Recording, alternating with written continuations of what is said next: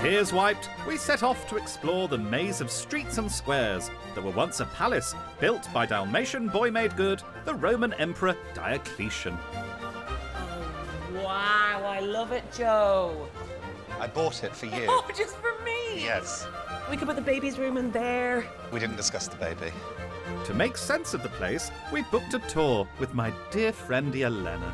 So you are now in the middle of the ancient Roman square, one of the best preserved worldwide. The Big D wanted the best of everything. And he got it.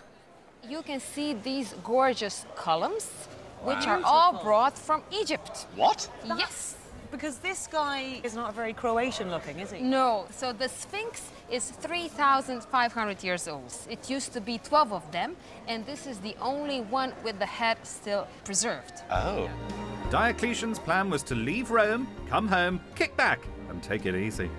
He was the first person in the history of the Roman Empire who resigned after 20 years of ruling. There's quite your granny's kitchen about the place. Like, you know, there's a lot of different styles going Yes. on. After Diocletian popped his sandals just 6 years after moving in, the palace became the subject of a 1,700-year-long episode of changing rooms as successive occupants made their mark.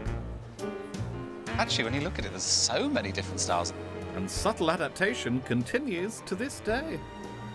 And this is the ancient ATM. Yeah, where Diocletian soldiers were taking their paycheck from. Let me get a picture of that. Unbelievable. Wow. Can I Oh my God. be in it? Wow. Yelena leads us through layers of history. Ooh, what's this called? The Golden Gates. Oh. Which way? Which way? This way? This is a Jewish ghetto. To a church that puts the bijou into Jesu. Wow. So the tiniest church.